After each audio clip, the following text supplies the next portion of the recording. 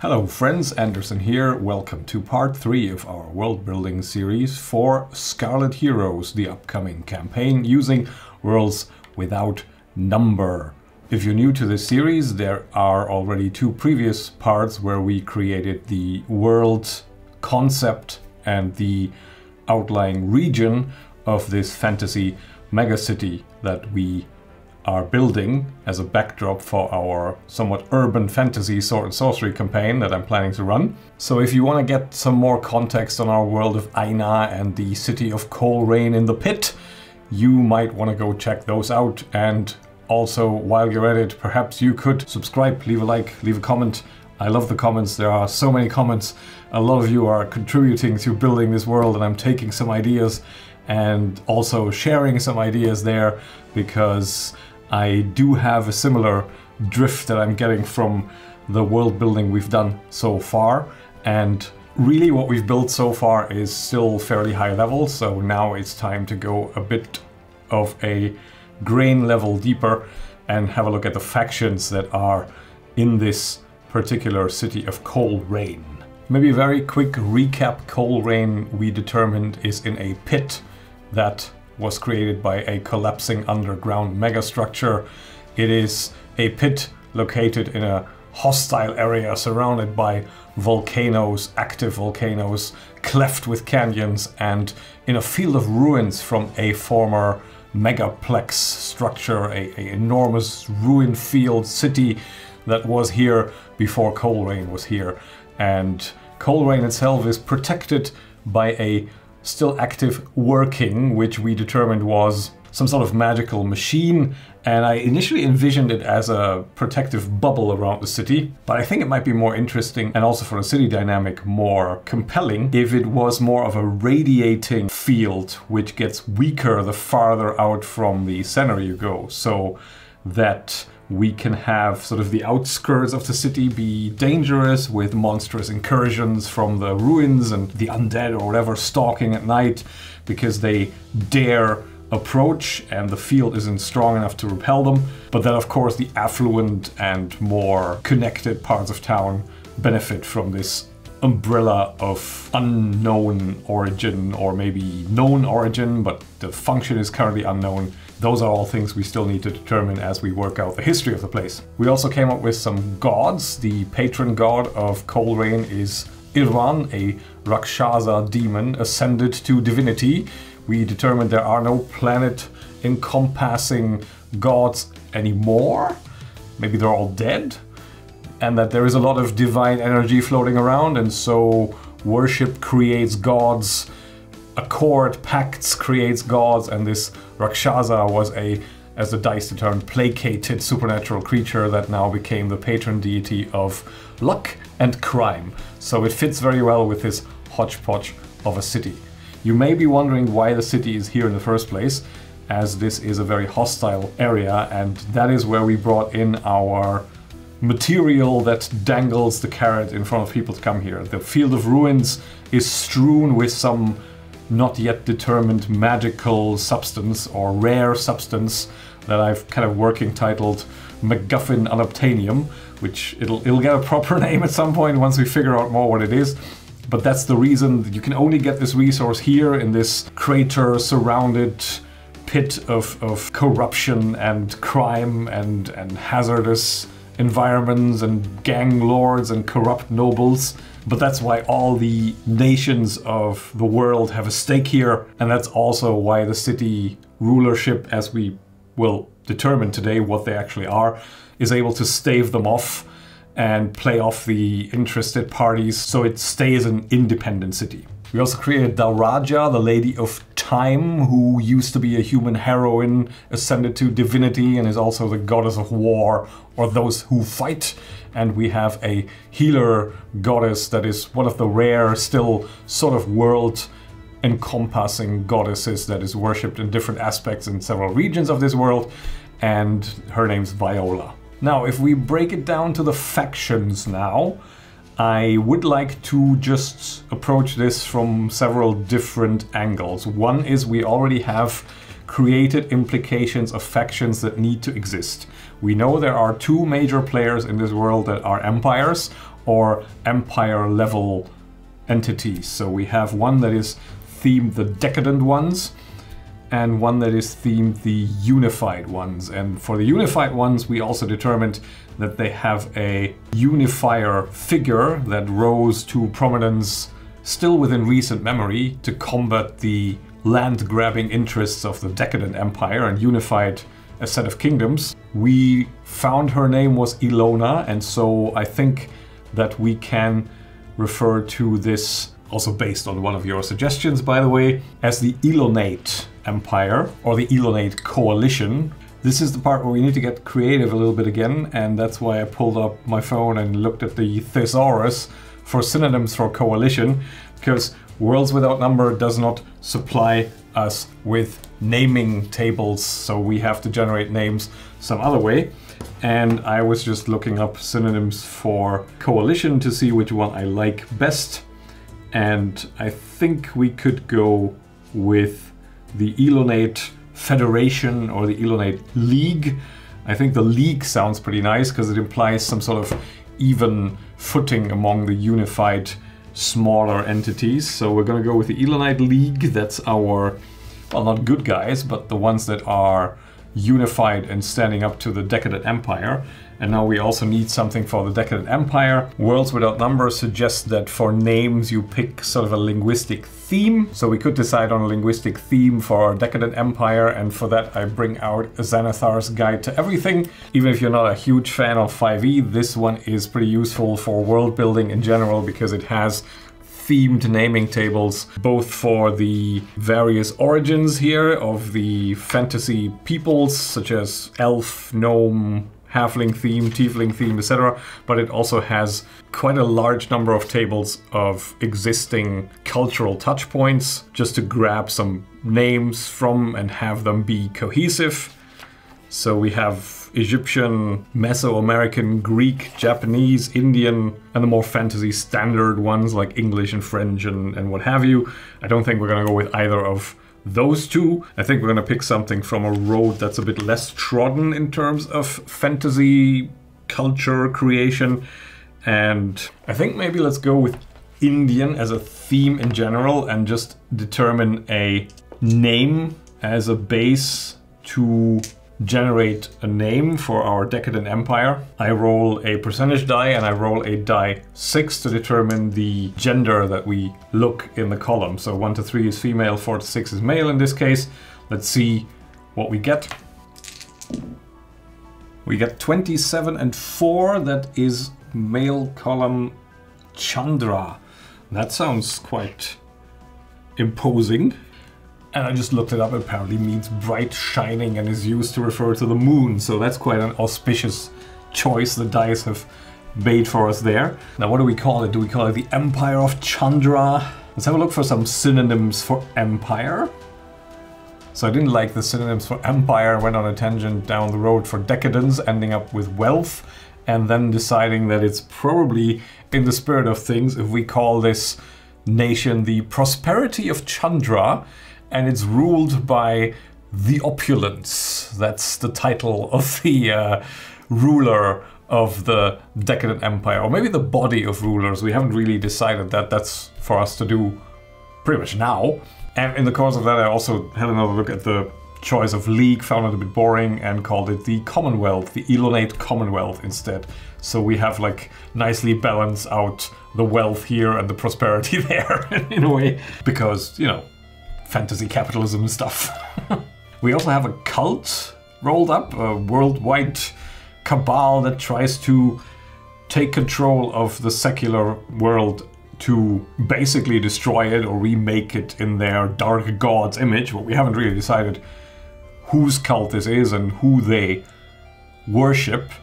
But I think we're getting closer to that and maybe can decide that a bit down the line. Because if we read between the lines, this place that we rolled up and this ancient field of ruins and the fact that the gods are dead, I think this is a bit connected. My first association of this volcano encircled place was Mordor, and then I tried to figure out, okay, but then who is Sauron in this case?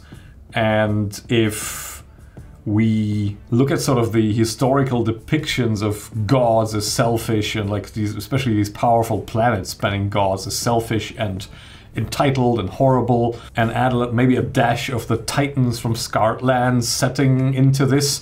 Maybe the old pantheon, the planet-spanning gods, were the horrible ones that were brought down, and where a massive last stand was fought, now where our city stands, which caused all of these volcanoes to rise and these canyons to shatter and the mega structure to collapse and the megaplex to get wasted and turn into magically infused ruins. So I think this is where our city stands, and this is where the gods died, the old ones. And maybe the cult is a cult that wants to bring one or all of them back. That's like the old priesthood spawned this cult, and then it's turned into a thing that now wants to punish the rebellious sentients who couldn't take the yoke of these horrible arbitrary deities anymore, and conspired with demigods and minor gods to overthrow them, and succeeded.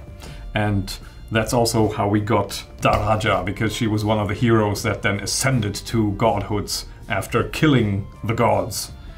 So that's sort of my general impression right now, and I think that's sort of the filter through which I will look at the historical events now to generate a timeline as well, and that also gives me some context as a touch point for this cult. All of that recap and naming done just to make sure that now we have already 3 factions that we need to do something with, because I think it's a fairly natural assumption to say that the Prosperity of Chandra will have an embassy in the city, and so will the Elonate Commonwealth. The cult will have agents in the city, and that's maybe something we still need to determine, and that's why I want to leave the cult to be a bit amorphous, because if we roll up a entry point in one of the other factions for the cult, we can also determine that the cult is basically puppeting this faction and make it a double layer faction. So I'll keep an eye out. I'll handle the cult last and do pretty much everything else first.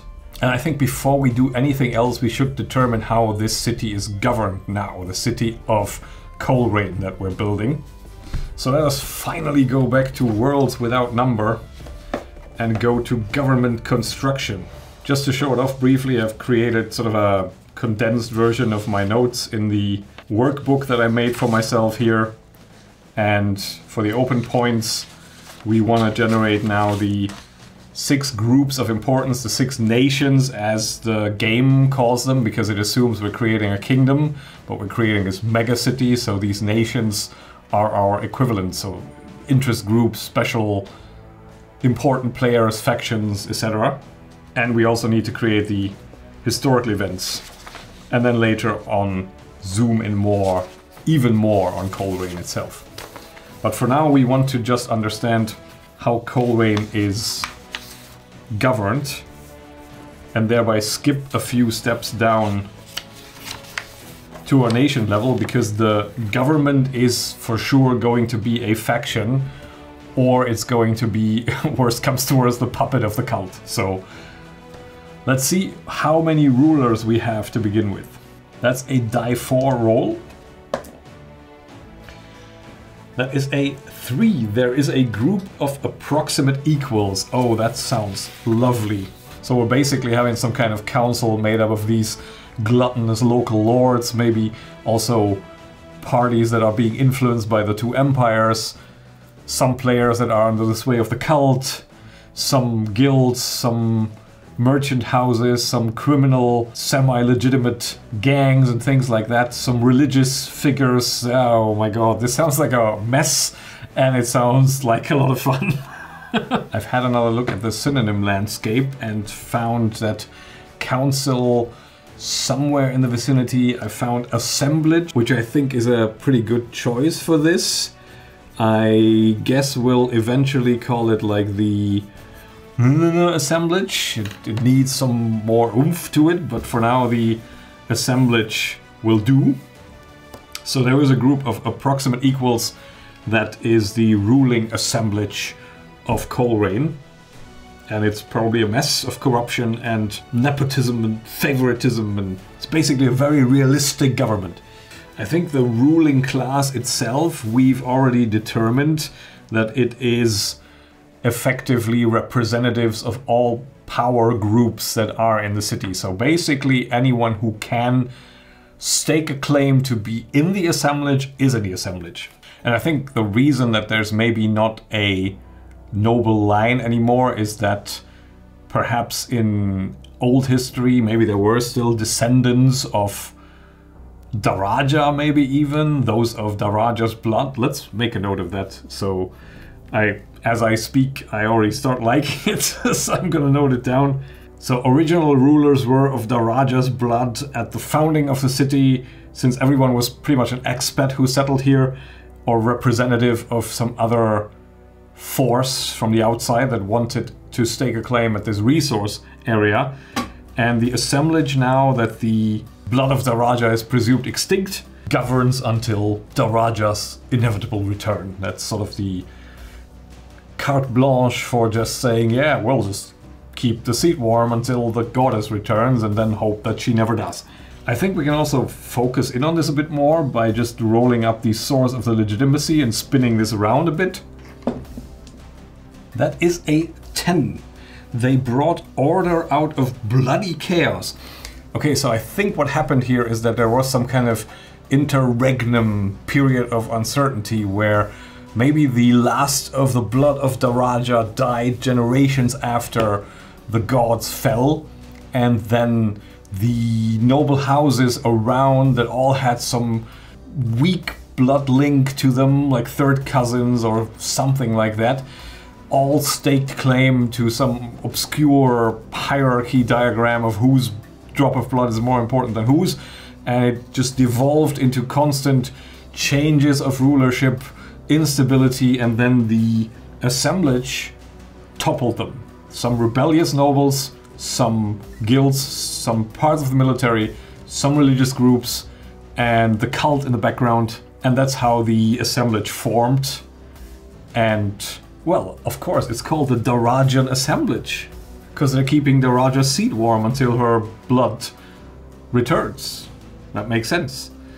Or until somebody rises that can lay claim to Daraja's blood. Maybe there's like a messianic storyline as well that is being preached by the clergy of Daraja.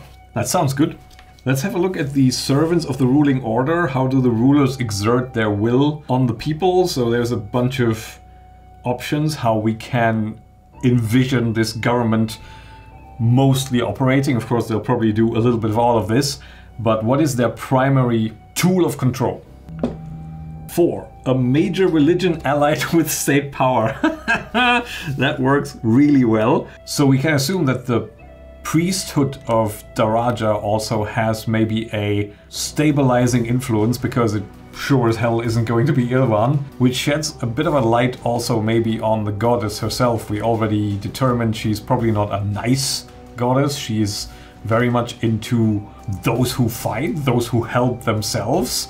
And so maybe she doesn't particularly intervene when her priesthood now becomes sort of enforcers and bootlickers for the government here, and also has a seat in that government probably. So now I'm picturing like Darajan enforcers, temple guards as the main feared authority that maybe doesn't regularly patrol the streets, but you see them around, you see their sequestered temple somewhere in that pit, and you know that if there is a rebellion, those temple gates will open and the cloistered warriors will ride out and crush everything.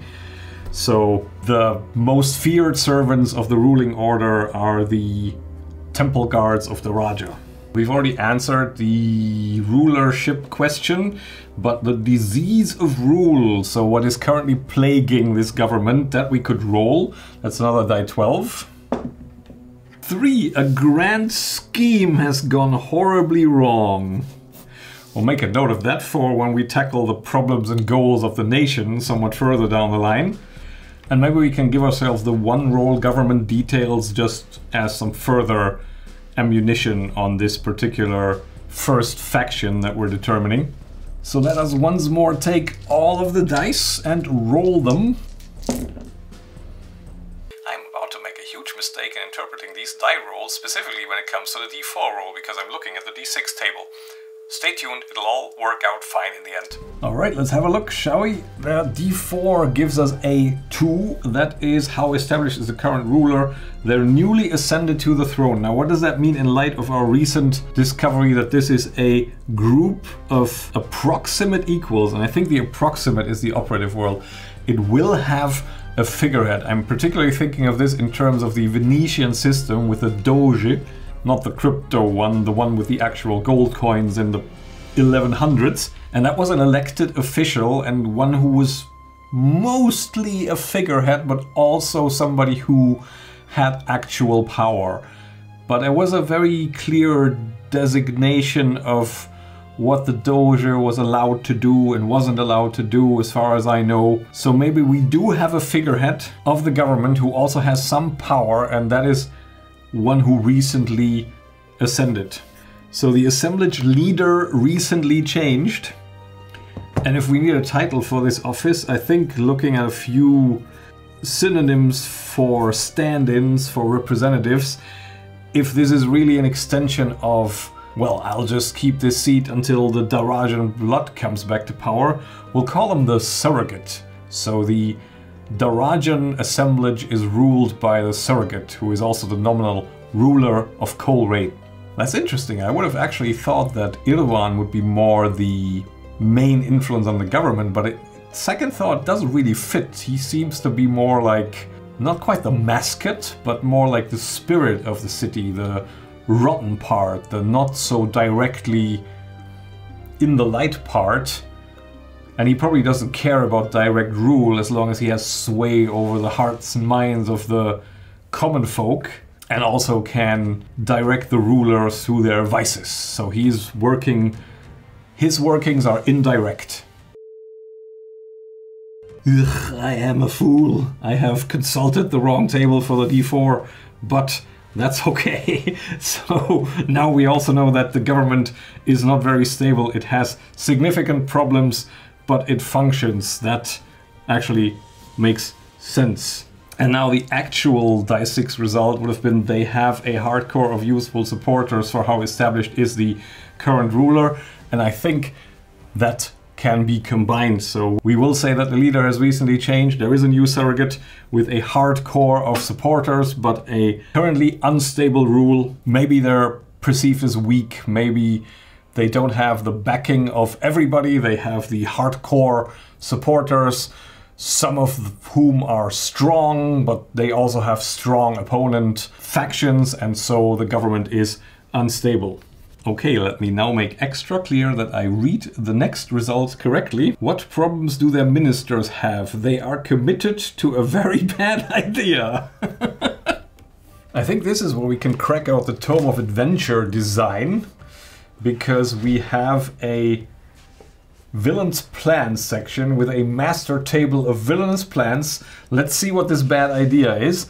Let me just safeguard our die results first, so I don't make the same mistake that I made last time. And let's roll a percentage dice. We get a 98. Support evil groups secretly. That is a bad idea. Which evil group? I like that one of the results is wealthy people. 46. Descendants of those who attended a particular unholy event in the forgotten or even ancient past. Is that our cult? Is that our inn for our cabal, or is this something else? Is this maybe the cult of Irugu that we came up with last time? That's hanging out in volcanoes? Let's leave it open for now. We just know that the High Ministers, so the assemblage as a whole, I would read this as, because they all then also have different tasks in government, support an evil group secretly because they're committed to a very bad idea, and the group they're supporting are descendants of those who attended a unholy event in the ancient past, and this has something to do maybe with the fallen gods or with the recently risen Irugu or something like this. We'll find this out eventually, I think. For now, it's good enough for literally government work. So RD10 was a 5. That is a strength of the government. The populace is convinced it will bring good. That's probably the priest's fault. Yeah, I can sort of see that, where the government is being praised in sermons and their righteousness is being pointed out and the sacrifices they make or whatever. So that works.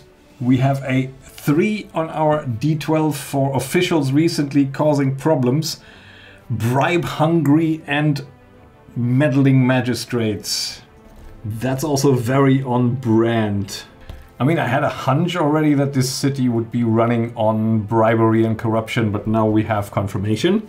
And lastly, a 4 on our die 20, a high noble made rebellious noises. That's probably the faction leader of the current surrogate's recently elected surrogate's opponent. So the hardcore opposition is being led by this high noble. So we know that the opponent is a high noble. Maybe the current surrogate is not a noble. That could be the point of contention as well. So new surrogate of non-noble stock, and the opposition rallies around a high noble who is not on board with this and is making rebellious initiatives, trying to form a consensus in the assemblage, in the Darajan assemblage, to depose the new surrogate, who then probably has the backing of the guilds and the merchants and things like that. So that's our government. That's one of our factions. I'll mark that on the group sheet, that the Darajan assemblage is group number 1. This is taking a lot longer than I thought. Let's make one more, at least, maybe 2 more, and then I'm afraid I have to split this in 2 probably, because it's already going on for a while. One of the things I definitely want to do also is to then eventually reflect these factions with stats and the faction turn, but that's a lot of administrative overhead. I may record this, I'm not sure yet, but I'll definitely do it. For now, let's focus on generating the lore and the factions themselves. So we've got a government. What else do we need? I guess maybe we need some strong crime group or something. What do we have? Yeah, I think we'll use the criminal courts set of tables. A court, in the sense of Worlds Without Number, is just a group sharing a common goal. So a criminal court is a conglomerate of villainous outlaws, and we can give them a flavor, we can give them a certain face as well in terms of people, and we can give them some conflicts as well. So let's call them the Criminal Faction as a working title and find out what their primary mode of crime is now. 5. Black Marketeer. That makes a lot of sense, considering that maybe this resource is regulated somehow. So this MacGuffin unobtainium that we're finding in the ruins is not just freely sold. The government has its hands on it. The prospectors that go out there, the adventurers, they have to sort of deal with an official guild that then gives them a fixed rate for this resource that they find, which is still a good way to get rich. But there is a better way to get richer. Well, if it's a better way, I'm not sure, but there is a way to get richer, and that is to sell it on the black market. And especially with a city that is rife with corruption and thievery and all the surroundings here, plus the black market generated with this magical resource, I think the black marketeers are a very, very strong, semi-legitimate merchant business. So I'm assuming they have a representation in the assemblage indirectly, maybe through a shady merchant house, and the official guild that is administrating our magical resource, they don't like each other very much. So they're black marketeers that deal mostly in the guild-regulated magical unobtainium. Who is the major figure in this black market organization? 8. A wicked noble patron. Okay, so they exist partly due to the patronage of a wicked noble. What's the source of the power of the noble? Well, I assume the patronage itself is helpful, but maybe we can flesh them out a little bit. 9. They're personally terrifying and capable of murder. Okay, so we have an interesting person on our hands. Very ruthless. Now I want to know who this is. Let's get a name. Actually, to pick a name, let's first determine an origin, and that's where I run into a problem and might need your help. If you know of any random table, any book that contains such tables, that is a list of all sorts of fantasy origins, descents, peoples like dwarves, elves, ogres, orcs, tieflings, can be anything from bog standard fantasy folk over frog people and avians. Just if there's anything you know of, any book that has this, because I don't think the 5e books even really have this. At least I haven't found it. Feel free to let me know, because I need something like this for this metropolis that we're building here. For now, I'm just gonna help myself by quickly jumping online, printing out a resource from Dice Geeks, which gives us at least a spectrum to work with. So let's first determine what kind of a terrifying, murderous, wicked noble patron we're dealing with here. I mean, that makes all sorts of sense. 99, it's a tiefling. Do I smell a Prosperity of Chandra connection here? I think so. We also know that there is like a gang out there somewhere that fleeces incoming adventurers and steals stuff from them. So maybe our tiefling here, if they can't get a hold of it through the black market and have to pay for it, they're gonna have to just take it from them. So maybe our tiefling here also has a stake in that, but getting ahead of ourselves a little bit.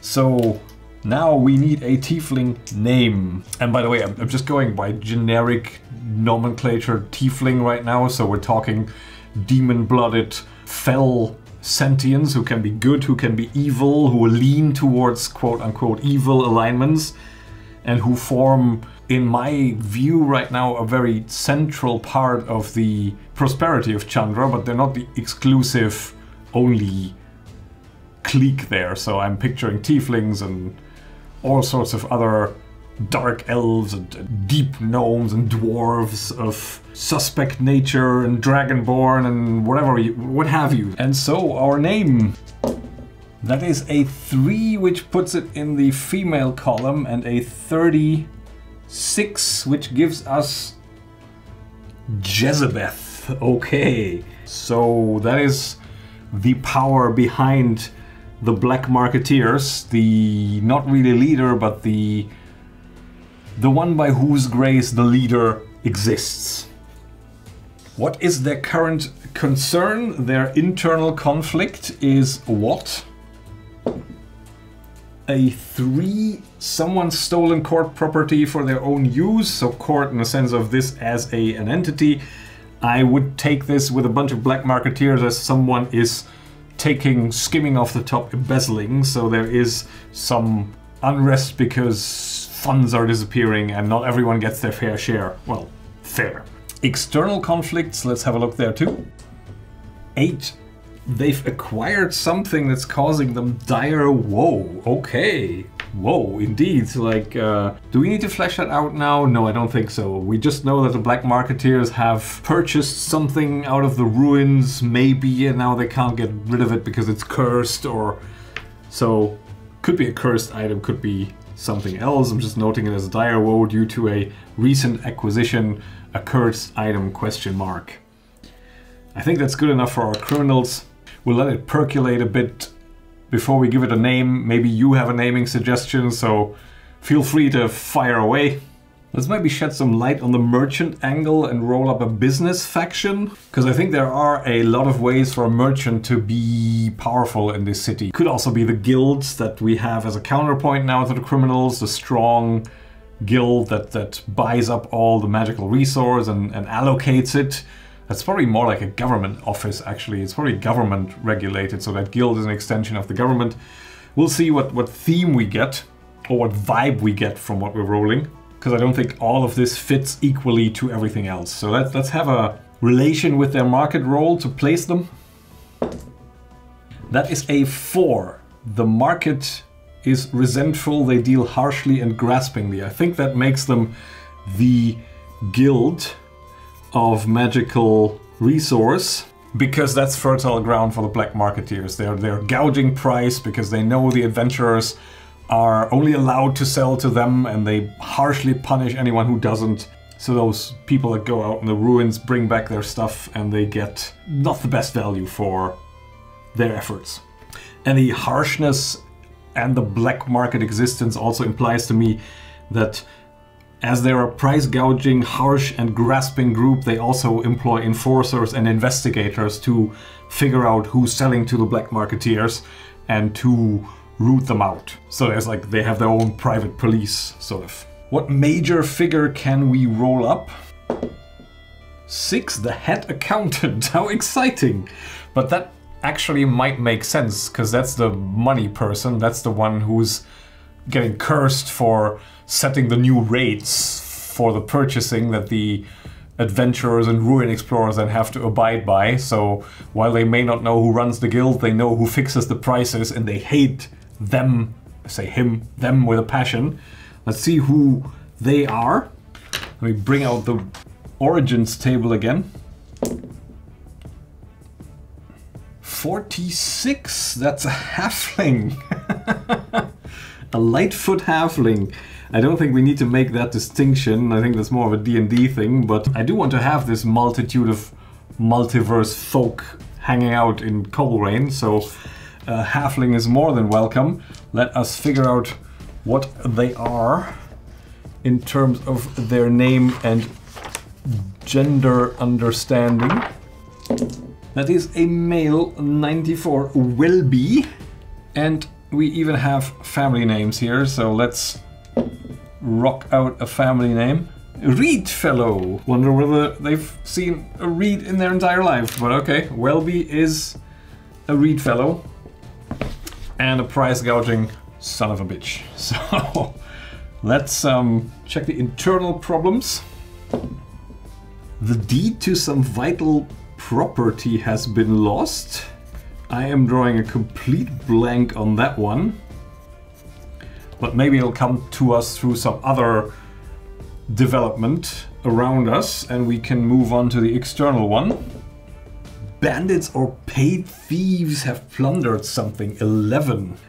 I will take that to mean that our well-organized, funded pit bandits that exist on the fringes of Coleraine are so bold that they even attack the official convoys and storehouses of the guild, or at least they try to. They're probably very well secured, but they have found some success and the guild is currently in uproar. I think that works. So we've created the assemblage as the government, we've created a criminal faction, we've created a business faction, and we know of 3 other groups that have a stake in here, namely the 2 Empire players and the Cabal, and we'll continue developing all of that next time. So thanks very much for watching. I look forward to your ideas and your input in the comments. I'll catch you next time. Bye for now.